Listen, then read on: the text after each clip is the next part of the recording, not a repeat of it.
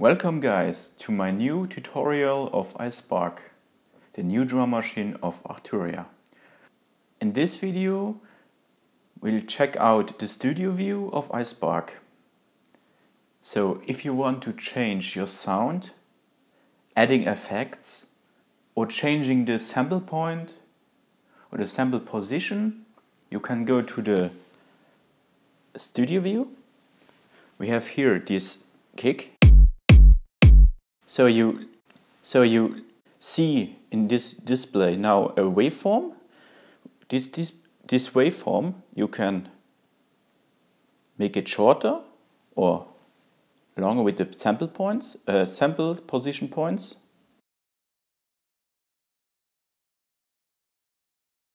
You have a lot of parameters for changing. Example here, the pitch.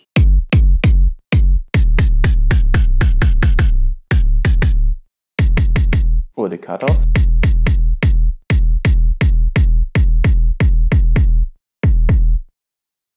You have the possibility here to change your filter type from low pass to band pass, to change the resonance, a choke group, different layer modes. You have the velocity. Here you have random, circular, staggered, velocity and threshold. You have layer select, and we have gain and reverse. So reverse, you reverse your sample. If you want to change the sound completely and replace it by another sound, you can go first to the browser and you can pick one of these factory library included sounds in the factory library.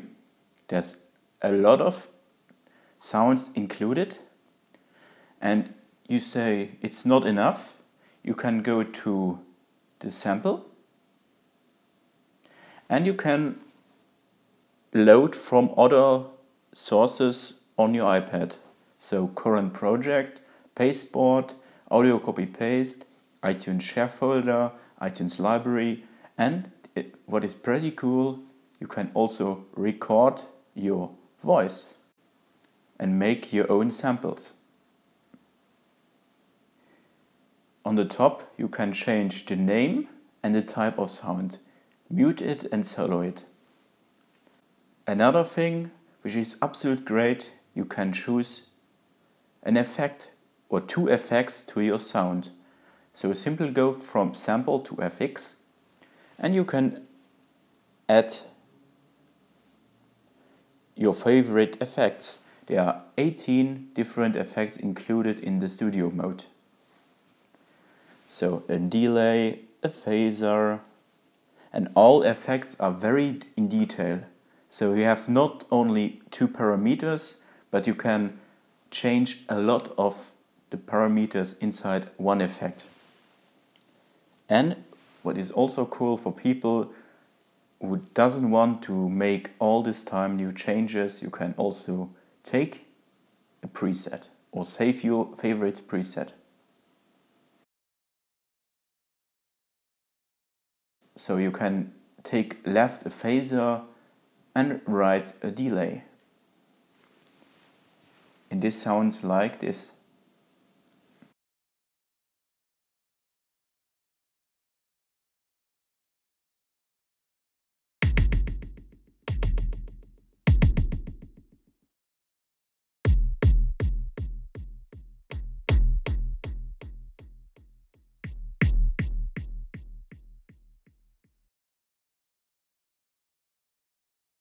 And what is also pretty cool, you can go now to the mixer view and all your sounds are now listed in the mixer view.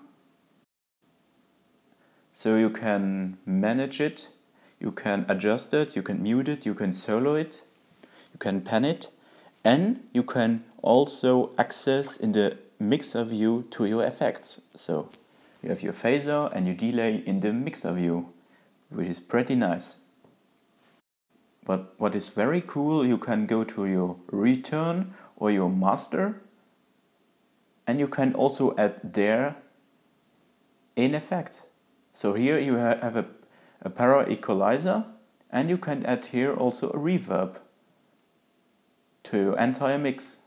So you have a lot of features in this Mixer and Studio View in iSpark. Many thanks for watching this tutorial. See you soon in the next video.